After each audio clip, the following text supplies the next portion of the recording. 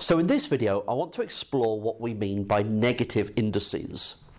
So what does it mean to have 7 to the power of minus 2, for example?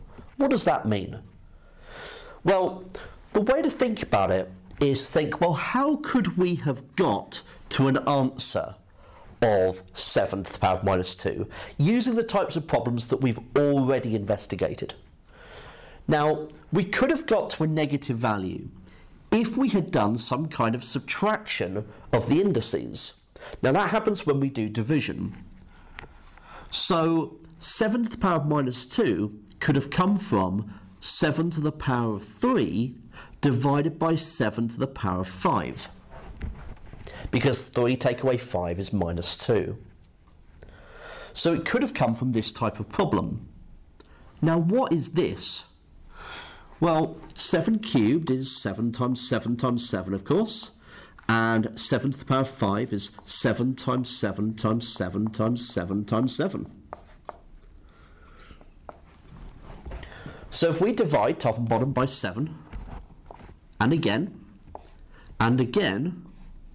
what we're left with is 1 in the numerator, and in the denominator we've got 7 times 7, which is 7 squared. And so 7 to the power of minus 2 is the same thing as 1 over 7 squared. And that's telling you that the negative power means 1 over. So in a very similar way, I could look at something like 8 to the power of minus 1. 8 to the power of minus 1 could have come from doing something like 8 squared divided by 8 cubed. So that would be 8 times 8 over 8 times 8 times 8. Divide top and bottom by 8. And again, we're getting 1 over 8. Or 1 over 8 to the 1.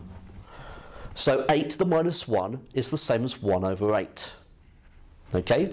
And so what that's showing me is that in general, I would be able to write down, if I had b to the power of minus x, then that would be the same as 1 over b to the power of x. The minus sign tells you that it is 1 over.